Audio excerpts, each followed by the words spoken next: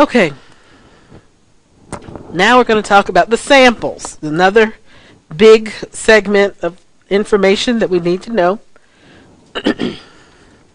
When we talk about, I'll go back to the PowerPoint slides to get these definitions. Simple random sample. Okay, simple random sample. It says a sample of n subjects is selected in such a way that every possible sample of the same size n has the same chance of being chosen. Okay.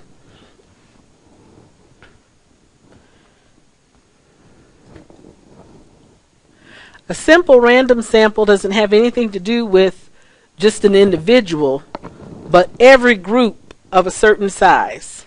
And it has to be such that every group of that size has an equal chance of being chosen.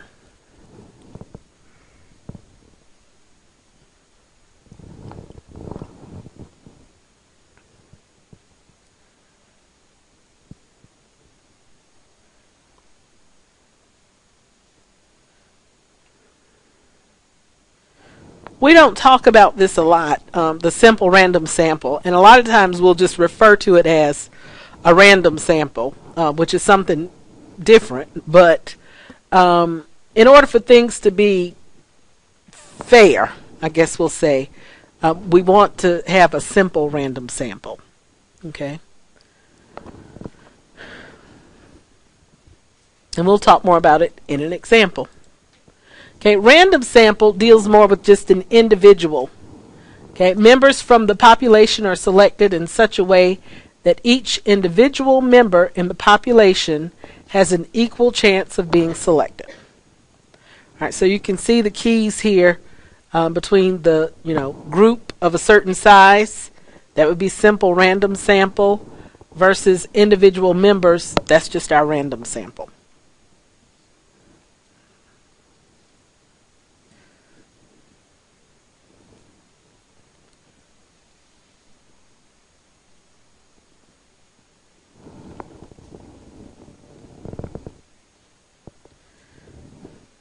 And so an example of a process that would lead us to getting a random sample is, excuse me, just putting everybody's name in a hat, drawing the names from the hat.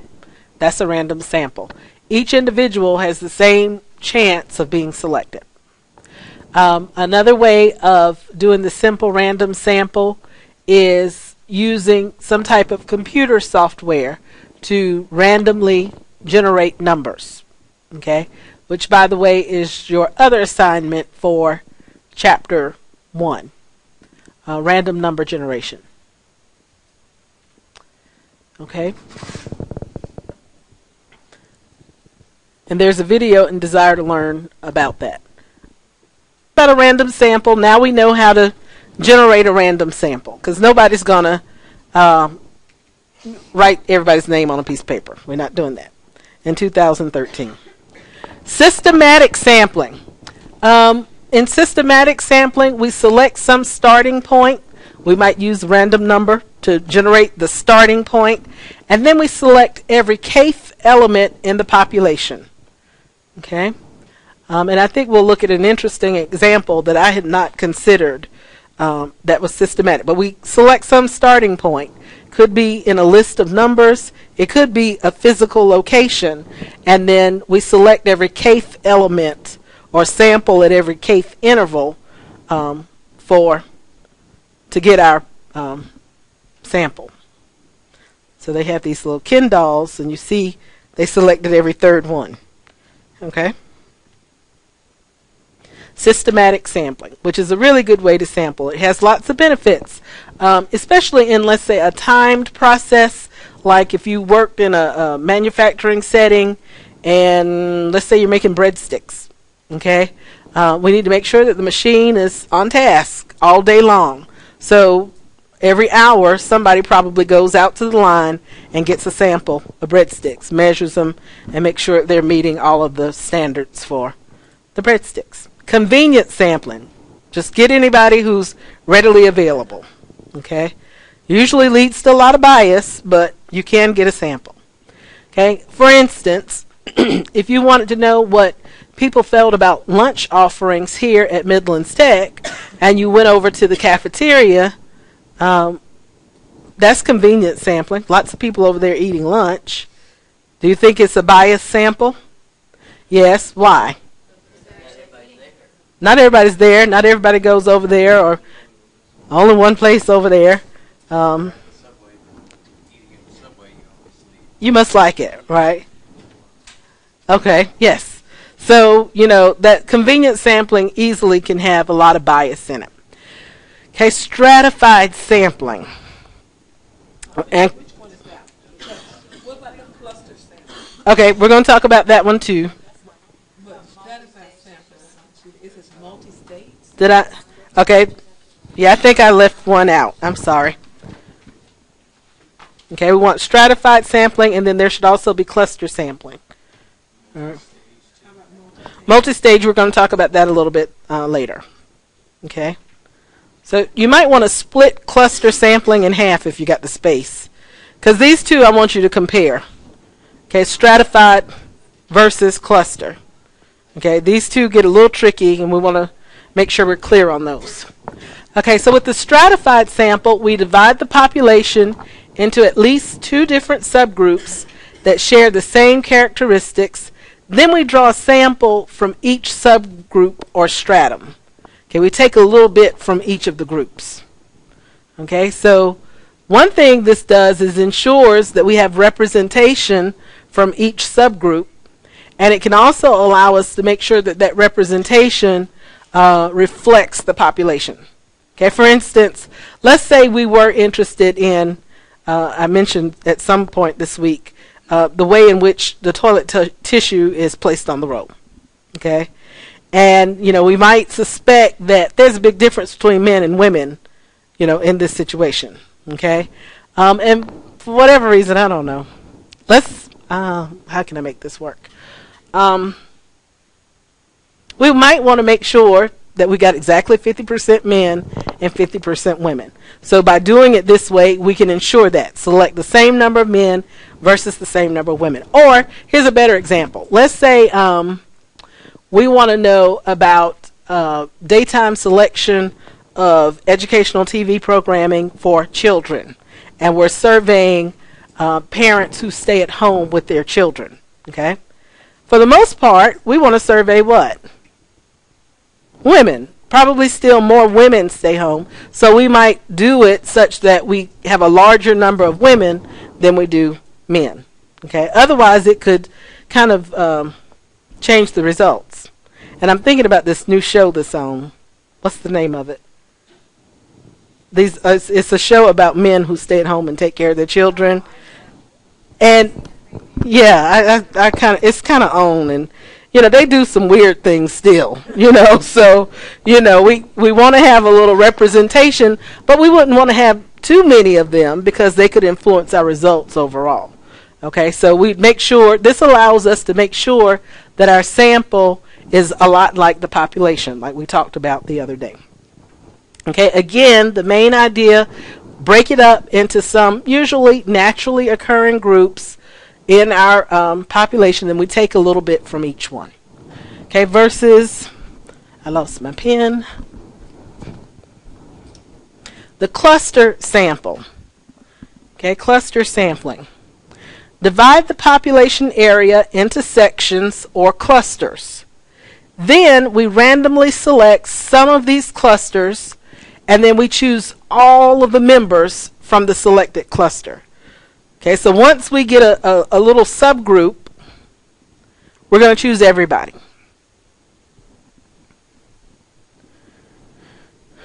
Okay, and so they have a pretty good example here. Naturally occurring subgroups, if we're interested or if we're around an election season or we've got a voting issue that's coming up, we might divide by precincts. And then once we randomly select a precinct, every person in that precinct will be surveyed. That's a cluster sample. We're taking the whole cluster once we've selected it. Okay, it may be just one cluster, or multiple clusters. All right. So stratified, cluster. Those are easily confused, but we're going to talk about it. Okay, and then multi-stage sampling. Not a lot you really need to know about this, except that in a practical sense, often when we survey or sample data, we use more than one of these things. At one stage, we use this, and then from there, we go. So you might start out with some random selection, and then some cluster sampling or whatever.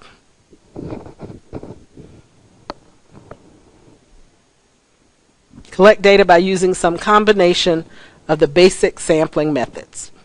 That's all you need to know.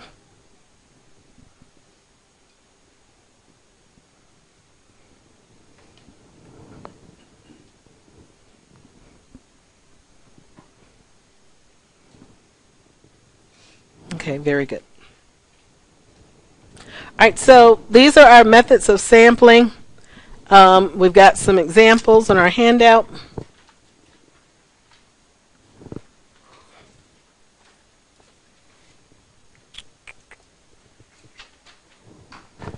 Okay, identify which of these types of sampling is used: random, systematic, convenient, stratified, or cluster.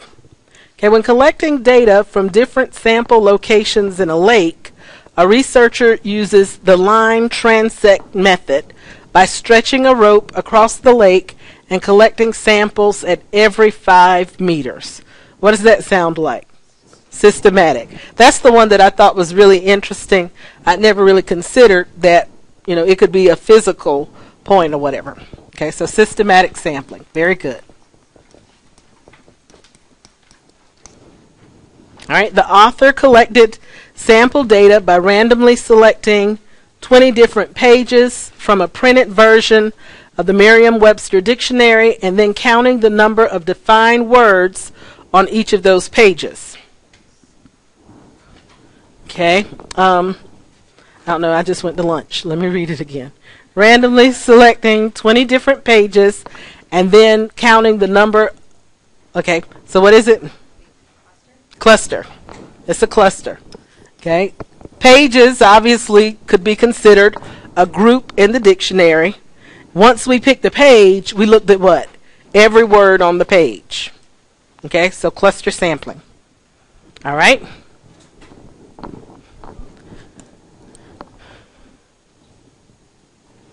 Okay, the number of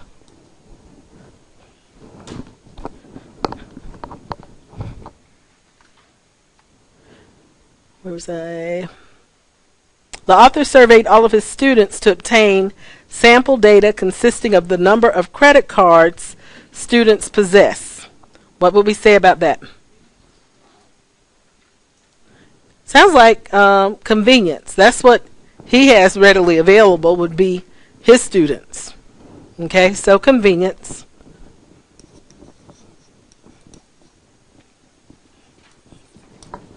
Okay, in a study of college programs, 820 students are randomly selected from those majoring in communications.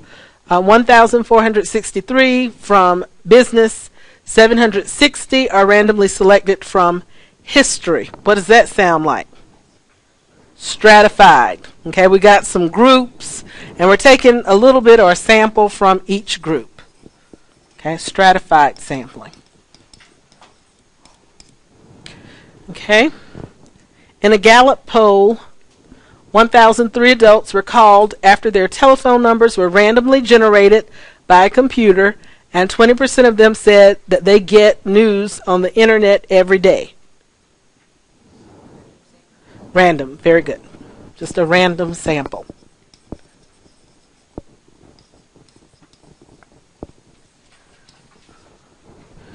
Okay.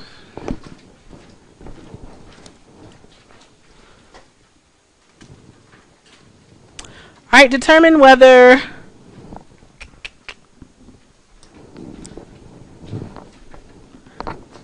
this computer is trying to waste my time.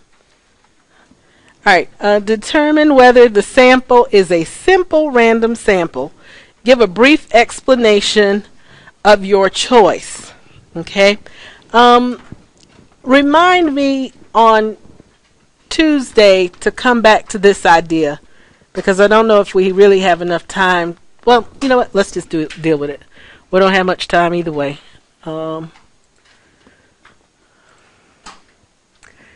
you can go back and look at this video in Desire to Learn, but we're going to look at a little video. Collect sample data. Yes.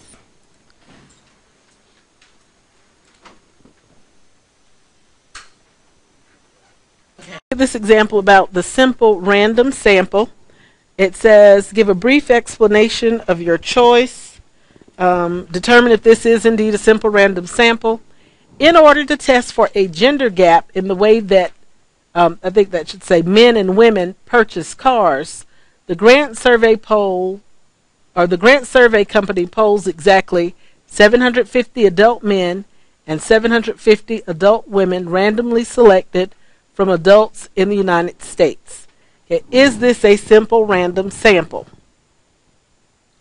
Yes or no? Okay, the question is, does every group of 1,500 adults have an equal chance of being selected? No. Okay.